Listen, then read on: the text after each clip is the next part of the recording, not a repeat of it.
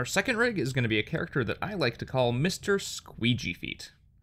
I call him that because he has squeegees for feet. He's a great friend to have around when you want something squeegeed, and he's pretty much the only friend you ever want dancing on your car. Now, there are two different approaches we can take to rigging Mr. Squeegee Feet. The first is to dive right in and start rigging him. The second is to break him down into parts, and figure out how to rig each of those parts one at a time. I'm going to take that second approach. I am not personally smart enough to tackle all the problems of a character rig all at once. It's too easy to get confused and lose track of things.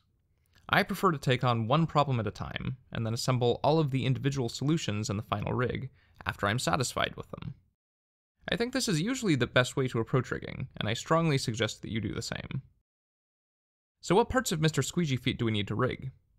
Thankfully, he's a fairly simple character, so we really only need to rig a few parts.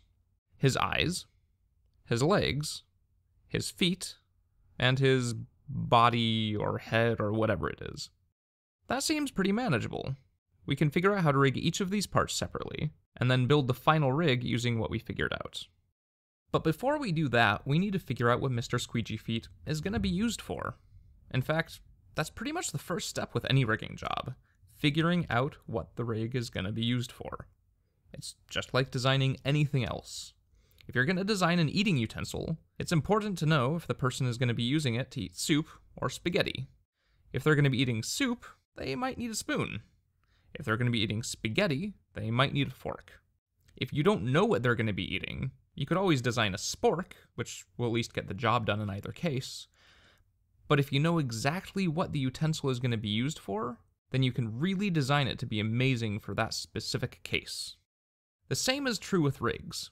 Often you will know ahead of time what animations the rig is going to be used for, and you can then optimize the design of the rig for those animations, often resulting in a simpler, easier to use rig. Consider the bouncy ball from the previous chapter. For some situations, our first version of the rig, the super simple one, would have been fine. And if we knew those situations was all the rig was going to be used for, then we could have stopped there. On this DVD, I get to make up our requirements. And I will be specifying those requirements at the beginning of each chapter, so you can get used to thinking about rigging this way. Rigging is a means to an end, so you need to know what that end is. In the case of Mr. Squeegee Feet, I'm going to artificially say that we don't need squash and stretch.